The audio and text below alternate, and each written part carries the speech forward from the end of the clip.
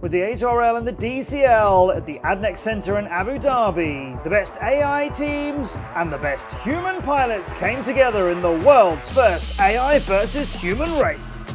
The AI had never raced against anyone on track, the humans had never flown that model of drone, so it was all drama, with nobody wanting to let the human race down, least of all Killian Rousseau.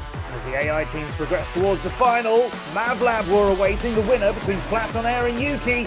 Yuki prevailed, so the three-time world champion was going up against the quickest of all of the AI teams. Surely he could beat them?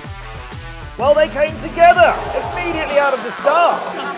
So of course we raced again. Now this time the AI team of MavLab led throughout the first lap. But Yuki was chasing and picking a time. He was trying to pass them. And unbelievably, Yuki was the one to crash on the final lap at the Split S. They couldn't believe what they had achieved, to everyone's surprise.